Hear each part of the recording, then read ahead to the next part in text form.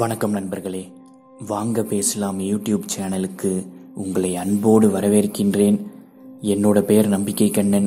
இந்த சேனல்ல வார வாரம் திங்கட்கிழமை ஒரு புது வீடியோ வெளிவரும்.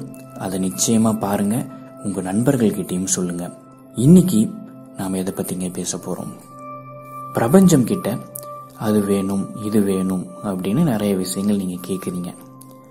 கேட்டா மட்டும் போதுமா? பிரபஞ்சம் சொல்வதை நீங்க கேட்கணும்ல. பிரபஞ்சம் சில ஆலோசனைகள் சொல்லும்ல, அதை நீங்க செயல்படுத்தணும்ல. ஆனா உங்கள ஒரு சில பேருக்கு பிரபஞ்சம் சொல்றது கேட்கல. அதாவது பிரபஞ்சத்தின் குரல் உங்களுக்கு கேட்கல. ஏன் கேட்க மாட்டேங்குது? அதை தெரிஞ்சுக்கிறதுக்கு இந்த வீடியோவை நீங்க ஃபுல்லா பாருங்க. வாங்க பேசலாம் யூடியூப் சேனலுக்கு சப்ஸ்கிரைப் பண்ணிடுங்க. சப்ஸ்கிரைப் பண்ண உடனே நீங்க ஒரு பெல் சிம்பிளை பார்ப்பீங்க. அந்த பெல் சிம்பிளை கிளிக் பண்ணிடுங்க.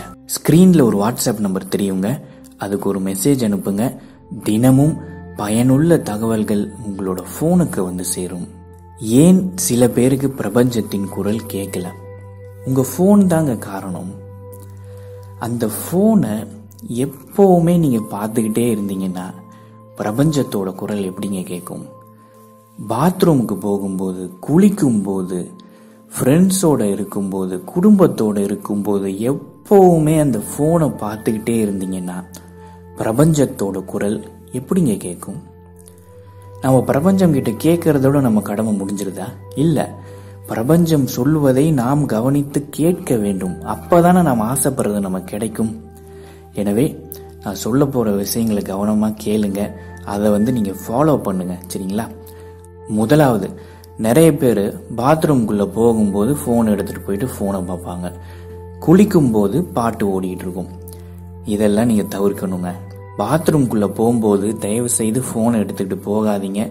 போனை எடுத்துக்கிட்டு போனாலும் தயவு செய்து போனை யூஸ் பண்ணாதீங்க, சரிங்களா? உங்க கூட நீங்க கொஞ்ச நேரம் இருங்க.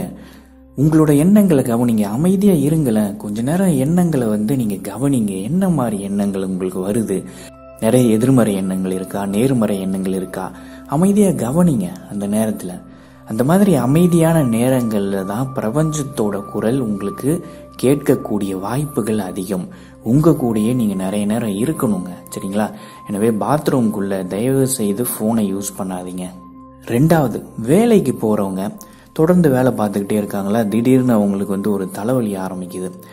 அப்ப உடனடியா போன் எடுத்து பார்த்துடுறாங்க. அது ஒரு அங்கிருந்து டீவியேட் பண்றதுக்காக, அங்கிருந்து தன்னை திசை திருப்பி ஒரு ரிலாக்ஸேஷனுக்காக டக்குன்னு போன் எடுத்து பார்த்துடுறாங்க. அப்படி நீங்க பண்ணுவதை தவிர்க்க வேண்டும். அந்த மாதிரி உங்களுக்கு ஸ்ட்ரெஸ் அதிகமா இருக்கு, பரபரப்பு அதிகமா இருக்கு, ரிலாக்ஸேஷன் தேவை அப்படின்னா கொஞ்ச நேரம் கண்ணை மூடிட்டு அமைதியா உட்காந்துருங்களேன். பிரீத்திங் எக்ஸசைஸ் பண்ணுங்க, அஃபர்மேஷன் சொல்லுங்க. கொஞ்ச நேரம் அந்த நேரத்தில் அமைதியா இருங்க. ஏன்னா நீங்க ஏதோ ஒரு வேலை செஞ்சுக்கிட்டு இருக்கீங்க, ரொம்ப சிரமப்பட்டு செய்யறீங்க, ரொம்ப எஃபர்ட் போட்டு செஞ்சுக்கிட்டு இருக்கீங்க. அப்ப நம்ம எந்த ஒரு வேலையும் முழு கவனத்தோட செய்யும் போது ஒரு சில நேரங்கள்ல நமக்கு ஒரு மன சோர்வு ஏற்படுவதற்கு வாய்ப்பு இருக்கு. அதை சரி பண்ணணும்னா கொஞ்ச நேரம் உங்க கண்ணை மூடிக்கிட்டு அமைதியா உட்காந்துருங்க. அப்ப நீங்க ஒரு விஷயம் செஞ்சுக்கிட்டு இருக்கீங்களா, ஒரு வேலை செஞ்சுக்கிட்டு இருக்கீங்க, எவ்வளோ ட்ரை பண்றீங்க, உங்களுக்கு சொல்யூஷன் கிடைக்கலன்னு வைங்களேன். அந்த அமைதியா உட்கார நேரத்துல உங்களுக்கு ஏதாவது ஒரு சொல்யூஷன் கிடைக்கும். ஈஸியான சொல்யூஷனாகவும் இருக்க வாய்ப்பு இருக்கு. எனவே அப்போது அமைதியாக கண்களை மூடி ஒரு சில நிமிடங்கள் அமைதியா இருந்துருங்க, சரிங்களா?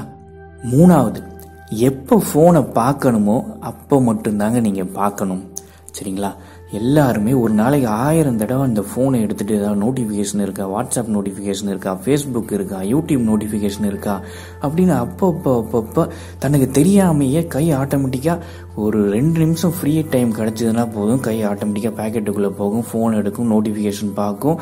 அது நிறைய பேருக்கு அவங்களுக்கே தெரியாம இது ஆட்டோமேட்டிக்கா நடந்துகிட்டு இருக்குங்க. மிகப்பெரிய ஒரு அடிக்ஷன், சரிங்களா? எனவே தயவு செய்து இதெல்லாம் பண்ணாதீங்க. போன் யூஸ் பண்ணாதீங்கன்னு நான் சொல்ல மாட்டேன். எப்பப்ப அதை பார்க்கணுமோ அப்பப்ப மட்டும் பாருங்க.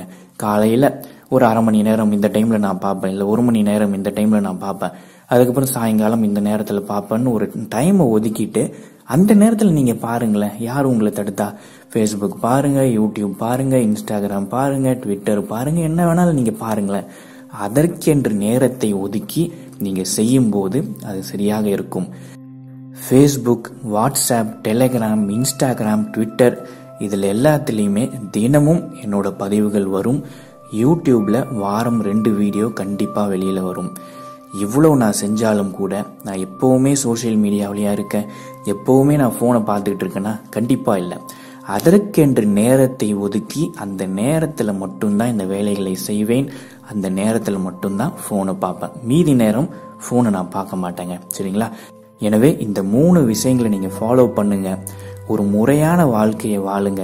முறையாக அந்த ஃபோனை நீங்கள் யூஸ் பண்ணுங்க. உங்களோட நீங்கள் இருக்கிற நேரத்தை அதிகப்படுத்துங்கள்.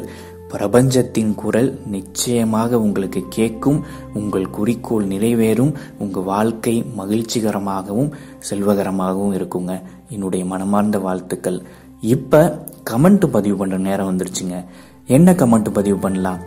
எனக்கு பிரபஞ்சத்தின் குரல் கேட்கின்றது, எனக்கு பிரபஞ்சத்தின் குரல் கேட்கின்றது அப்படின்ற கமெண்ட்டை பதிவு பண்ணுங்க. இந்த கருத்து உங்கள் மனதில் பதியட்டும். இந்த கருத்து உங்கள் ஆழ் மனதில் பதியட்டும். இந்த கருத்து பிரபஞ்சத்திடம் செல்லட்டும். பிரபஞ்சத்தின் குரல் உங்களுக்கு நன்றாக கேட்கட்டும். என்னுடைய மனமார்ந்த வாழ்த்துக்கள்ங்க. நீங்கள் ஃபேஸ்புக், டெலிகிராம், இன்ஸ்டாகிராம்லாம் இருந்தீங்கன்னா என்னை ஃபாலோ பண்ணுங்க. இந்த வீடியோ பிடிச்சிருந்ததுன்னா லைக் பண்ணுங்க, உங்க நண்பர்களுக்கும் ஷேர் பண்ணுங்க. இவ்வளவு நேரம் இந்த வீடியோவை பொறுமையாக பார்த்த உங்கள் அனைவருக்கும் என்னுடைய மனமார்ந்த நன்றி. வணக்கம்.